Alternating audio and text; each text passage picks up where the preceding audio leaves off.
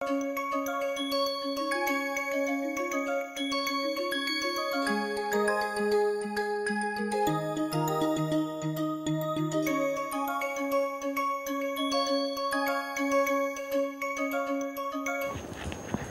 time we completed the path integral formula, and this time I will demonstrate some of its uses. And the whole direction of this is that we are going towards the functional formulation of quantum field theory. So, just to explain, so we can now outline a bit of philosophy of the course.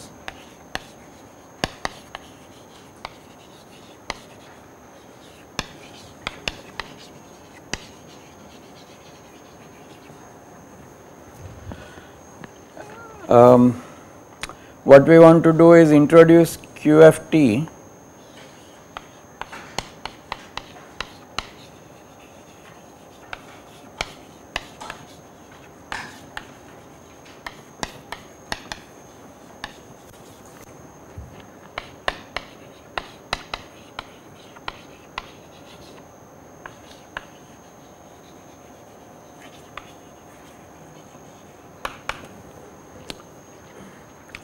and in it show how to derive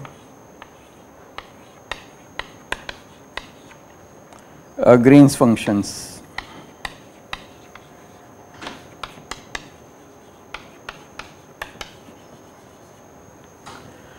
So the most important point is that the most important use of path integral is really as a generating functional of the formulae relating Green's functions.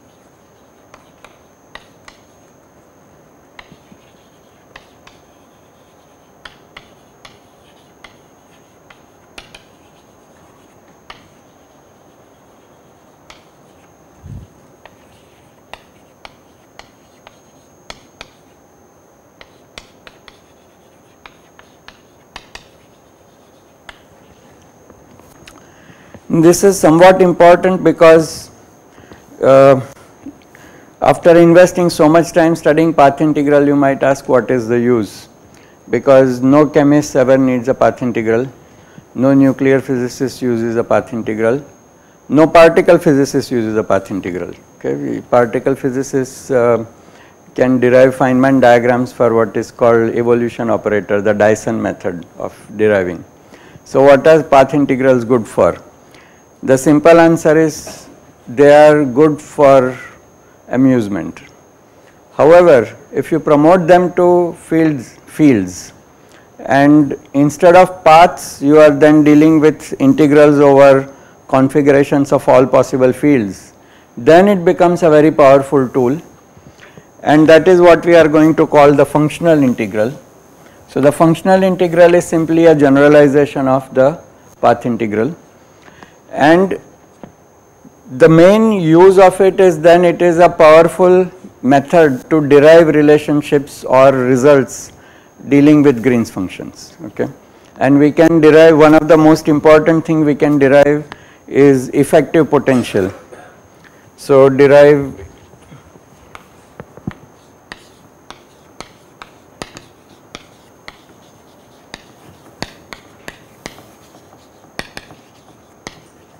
or let me just say define effective action.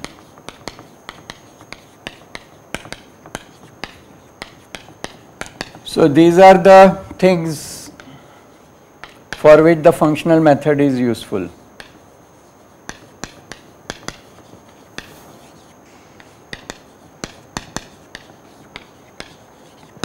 And just as a preview, like a trailer of things to come,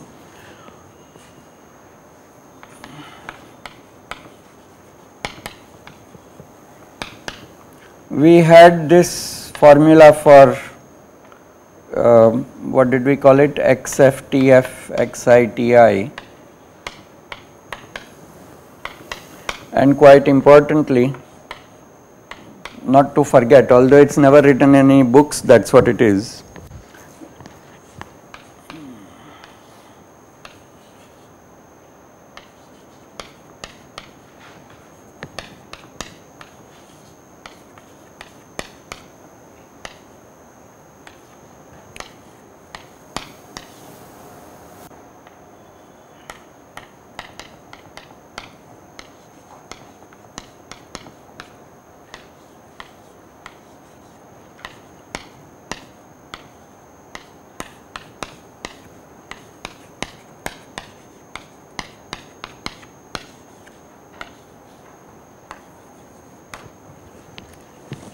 That is what the path integral formula is. The functional integral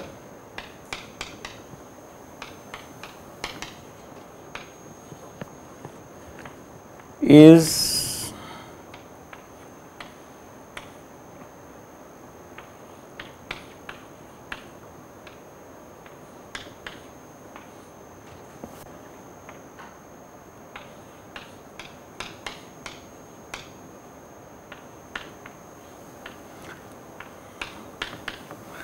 actually at that point there isn't much point putting, but okay, we can put, okay, of course it is between Dirac picture states, equal to, and now we write a right. So here note that the integral over x is over, this is integral over all the paths. So all the paths that start at xi ti and terminate at xftf, but then over the entire possible phase space. And you remember that all these curly things have all the legal definitions in terms of some square root 2 pi h crosses and all that has gone below. So it is defined like that, and in the limit that n goes to infinity. Here we simply with a great flourish write this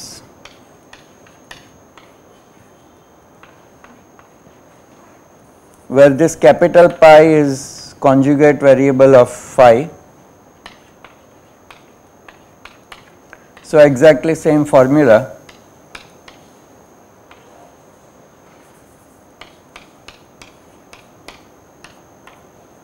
except that now it will be a density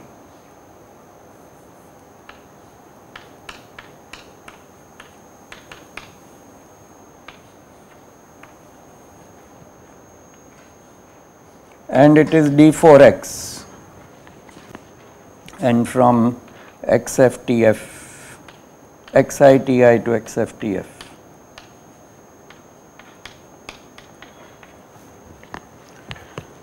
Okay.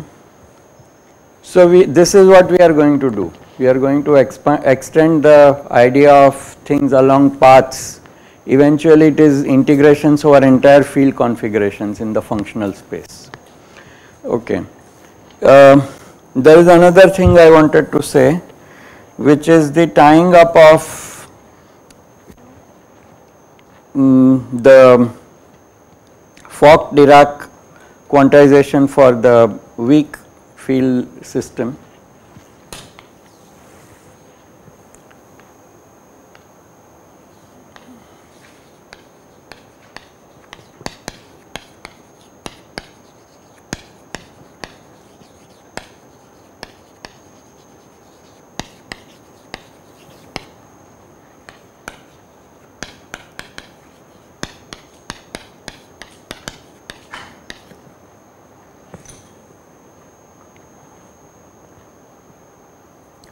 Fock-Dirac quantum theory of weakly coupled systems.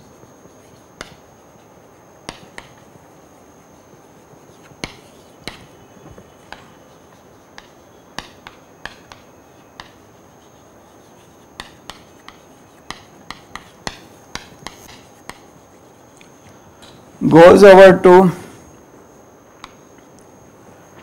quantum field theory of space-time fields. So here, which uses A of some, what had we written, some quantum numbers.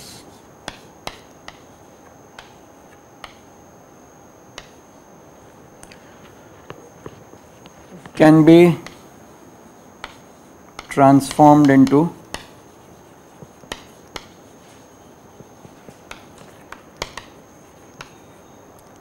QFT of space-time fields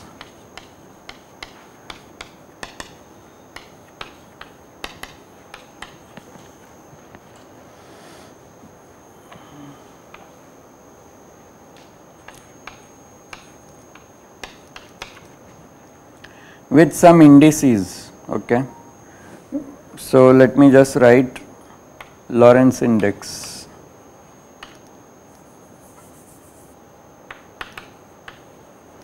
Because I'll have to start talking mu, nu, all that. So for the time being, it's not important what mu, nu you put there, but it's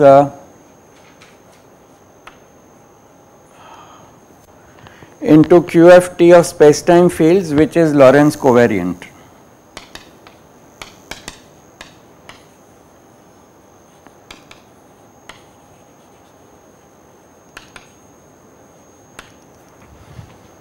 Okay. So what does all this mean? It means if you open a standard textbook of quantum field theory, one standard one and which is nice to read is book by Ryder, which we have not referred to.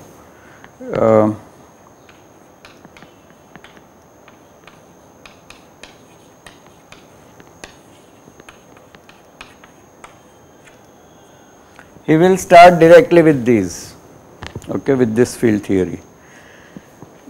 But the point is that there is a connection, but that approach is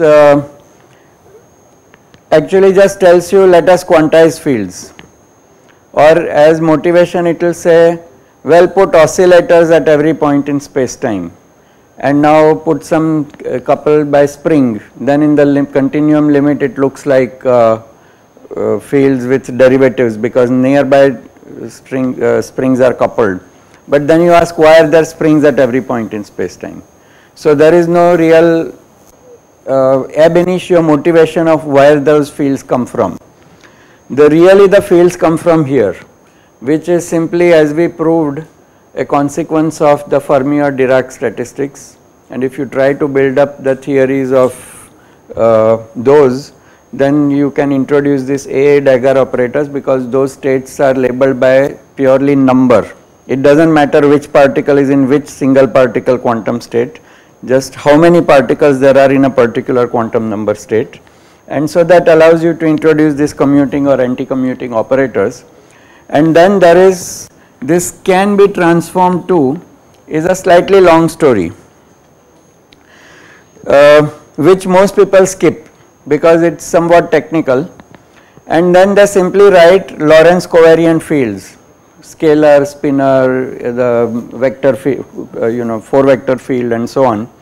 But actually this connection is the big one. And from systematic point of view, why we should construct Lorentz covariant fields and not just deal with AA dagger. We wrote a particular interaction potential, you remember, with some particles being created, some being destroyed, and then some V of all the. That thing is very cumbersome because you cannot guarantee that there is momentum conservation, energy conservation, charge conservation, and all the quantum numbers involved, and Lorentz whatever space-time invariance. Therefore, it is much better to use these. Now, people just use these and find that it is a nice thing to do, but this connection is what is rather a technical one, and that is the content of Weinberg volume 1. So Weinberg volume 1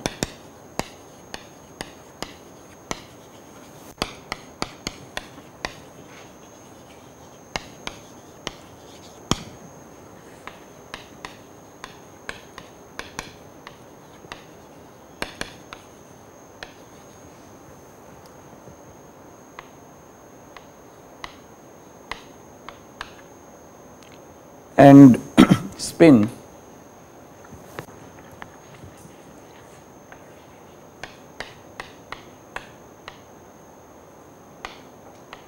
So yes.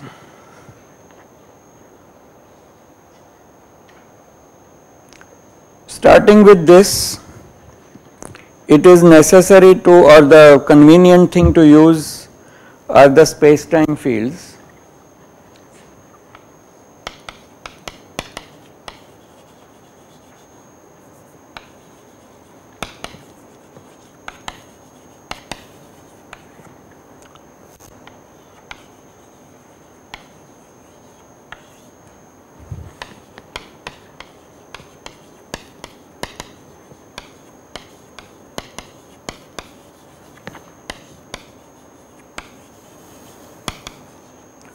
For so let me say this much. It is convenient to use causal space-time fields. By causal is meant some linear combination of A and A dagger. You must have done in quantum 3. A e raised to minus I omega t plus I k dot x plus A dagger e raised to plus I omega t I. So you split the positive frequency and negative frequency parts and so on. That is what we call a causal field. And if you construct this causal field, then that will ensure, so let me just say causal means, for example,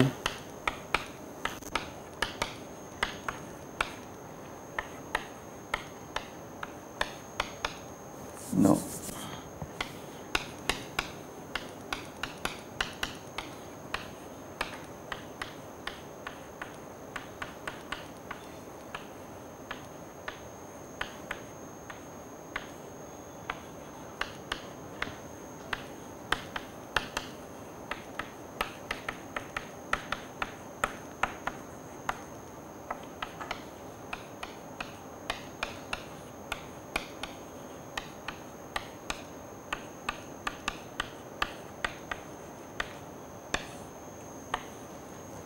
So you have to assemble in this particular way, and it's only d3k, and omega is square root, omega k is square root of k squared plus m squared.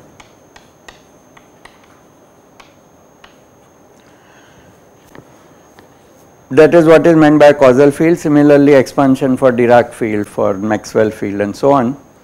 So starting with this, it is convenient to use these. And why is it convenient? Because this is what ensures, and now get ready for the big content of the theorem. The statement is that if you use causal fields,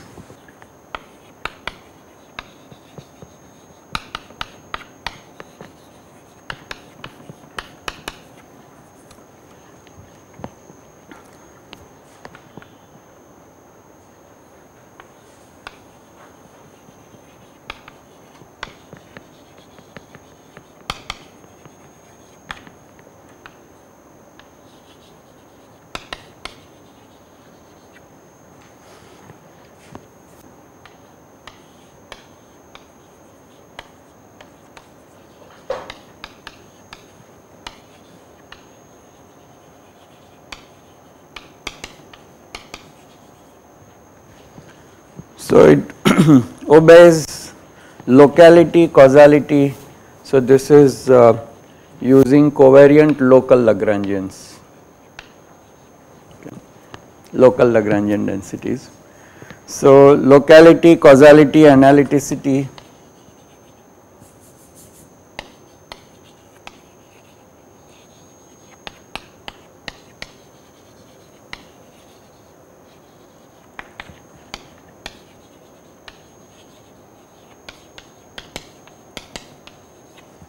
And cluster decomposition.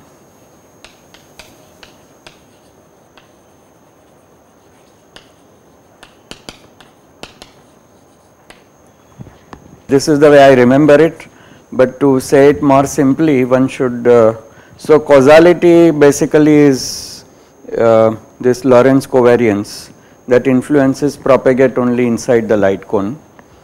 There are effects outside light cone also, but it is a Lorentz covariant description. Locality means that you do not get actions at a distance, and so that would also violate Lorentz invariance, so it should be local. And unitarity is part of the causality statement in a way. Analyticity is something else, but that has to do with also giving these causal answers, causal and unitary answers.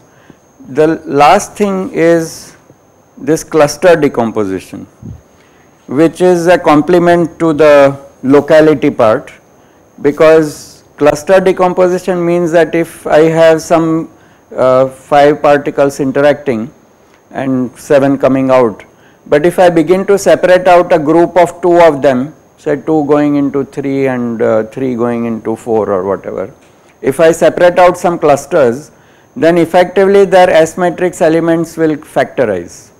That process becomes independent of this process. So that is sort of global implication of locality, that if you really move these things apart, then they are not mutually interacting, which then allows you to focus on local physics at a time. You don't, when you do experiment in Geneva, you don't have to worry about what is happening in Japan.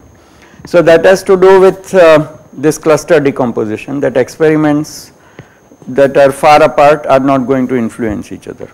So all of these properties are necessarily and sufficiently obtained if you use the causal fields, and the causal fields ultimately can be constructed out of these, the Fock-Dirac construction, and this is the real physical basis of quantum field theory.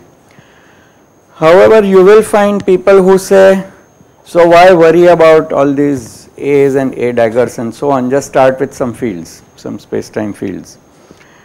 And in fact we know that there are, so here the S matrix becomes a crucial ingredient, that we are only concerned about S matrix to be obtained from field theory, from this quantum physics. But there are non-S matrix things that we require from quantum field theory. There are, for example, bound states. So how do you compute bound states out of their ingredients? Well, the answer is, in relativistic physics we do not have very good methods at present. There are this so-called, it goes by the name of beta ansatz and so on, to obtain bound states. But I don't think they have been very successful. So otherwise the nuclear bound states would have been calculated from quarks by now. They have not been. So there are questions that are not answered by the S matrix, but they can still be described in terms of causal fields.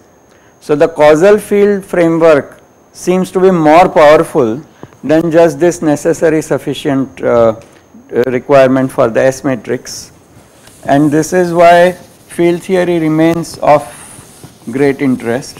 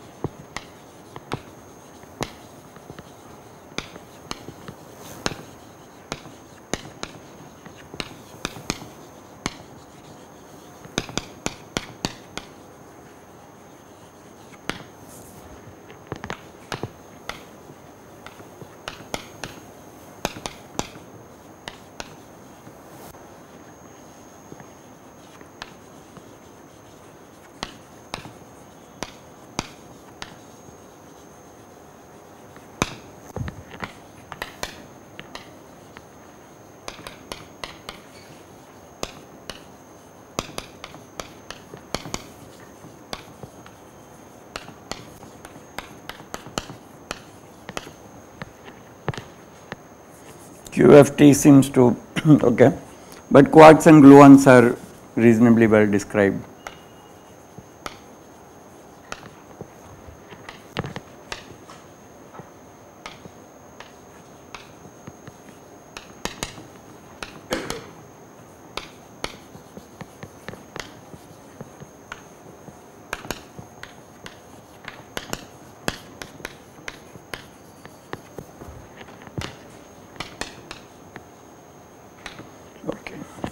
Good. So much by way of the philosophy of the course, and I waited till the third lecture to tell. So now we just come back. So I waited till the third lecture to lay this out, because at least now we have seen the path integral and the Fock-Dirac quantization, so you know what we are talking about. And as you also know that it's only after the initial credits roll by that the movie starts, right? So now we plunge back into the path integral and learn how to do some calculation with it.